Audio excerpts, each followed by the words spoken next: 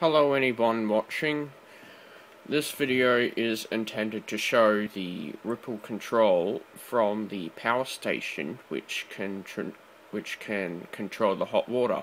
The setup I've got here is a mains power going into a transformer which is then hooked up to the oscilloscope. It transforms 240 AC down to 12. Sponsored by Snacko's Chicken. And so what we are intending to look for is a distortion in the waveform, and that can also be identified by a ceiling fan. This noise it produces is more of a ringing sound. There we go. You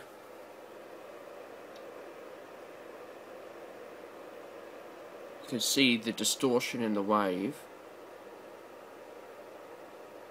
And if we turn the oscilloscope off and listen,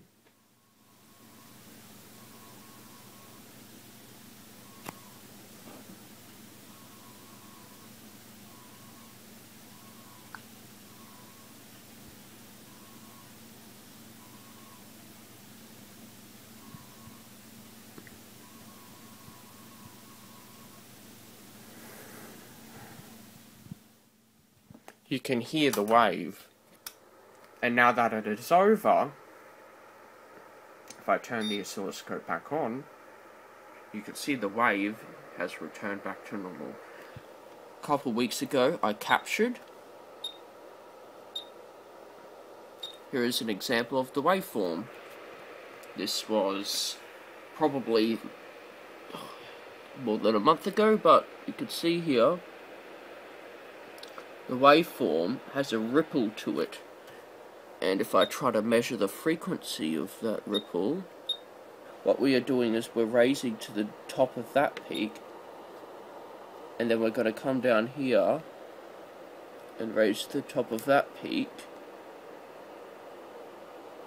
and that will give us information on the period. And I apologize for it being blurry. There we go.